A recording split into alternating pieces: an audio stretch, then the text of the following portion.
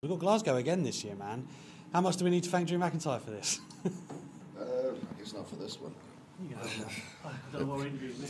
Yeah, I don't know if I need the thanks for this one. Maybe, hopefully, we're getting the ball rolling for bringing big events to the UK, since I've been rabbiting on about it for about 15 years. But it's awesome. We've got so many now, and I mean so many worldwide. It's obviously part of the company's new direction the past couple of years of, hey, we've got some really passionate fans all across the world. Maybe we should be bringing our big shows, our PLEs, all across the world, and provided some of the greatest moments for just watching the fans. Especially Clash at the Castle, that was number one by far. But you see some of the other shows and just some of the fans, just how appreciative they are to get WWE for one.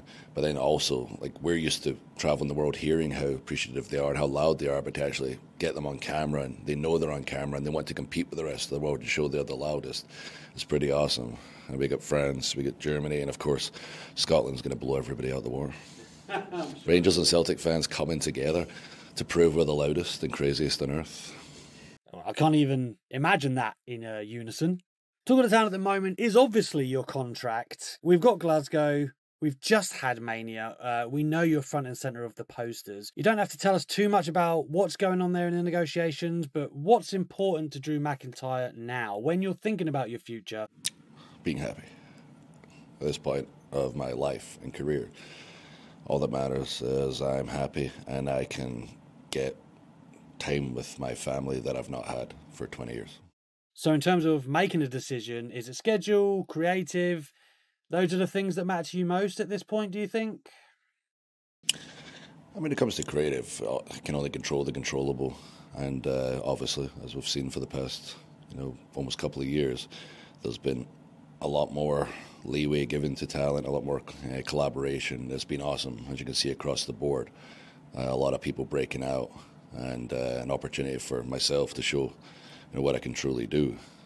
So I know that one is always going to be a case of roll with the punches, peaks and valleys, but there's more to it than just that. So we'll see what the future holds. I just know I'm in my prime, and Drew McIntyre is not going to stop wrestling. You are in your prime, that much I do want to say. Have you felt that energy come to you over the past 6 months or so? It's really gathered some serious momentum. At the right time, I guess, business end of the season per se with WrestleMania and the contract. Talk to me a little bit about feeling that momentum behind you again, which you really, really did have during COVID, but now you're able to actually feel it when you're in the arenas. Yeah, I mean, I had the chance to feel it leading up to Mania in 2020, just from the turn of the year, obviously winning the Rumble and heading up to WrestleMania. It was awesome just to be getting those loud reactions and loudest reactions and things going so perfect till they weren't. And obviously that, meant I missed a lot of big moments that you need to kind of grow a character, especially at the top level. Having those moments on the big shows with the fans that will be replayed forever. Most of my big moments won't be replayed forever, but it is awesome to finally have caught lightning in the bottle once again, I guess. But, it's not on the dark side because I'm the only person that tells the truth and I never lie. Sometimes if my actions are a little extreme, I'd say put yourself in my position. If you were a wrestler and looked like me and somebody pissed you off, would you not beat their ass like I do? Yeah, you would. But you can't, so you don't. I've got two for you before I know I've got to let you go. Just a quick pit stop today. I've loved all the interaction with CM Punk, obviously. Not the one where he cost you. I wouldn't say that to him, of course. But you going toe-to-toe on the mic, that was an electric segment, wasn't it? With you guys, you have a week on Raw. Talk me through a little bit about that, because it's a different WWE too, right? Where you have the leeway to say more of what you're thinking. You've probably got bullet points, I'm sure, but you go toe-to-toe with such a guy that's celebrated on the mic. And you're obviously being celebrated in recent memory on it too. It was about time, right? It was kind of a magical, I thought anyway, a magical moment. Yeah, I mean, I got to thank him for that, I guess. One thing I can thank him for is, if he's got that microphone, he's bringing his A game. And perhaps the first time we're in the ring together, he was still kind of finding his feet being back in WWE, and I think I could see in his eyes, this isn't the same Drew. And I had his number the first time we were in the ring together, and then I stomped his stupid little arm. But the second time, I could see in his eyes, like, right, I'm back, my guns are all loaded, this is the CM Punk of old. And I knew, all right, I can either step up to his level or I can drown, and I don't belong at his level.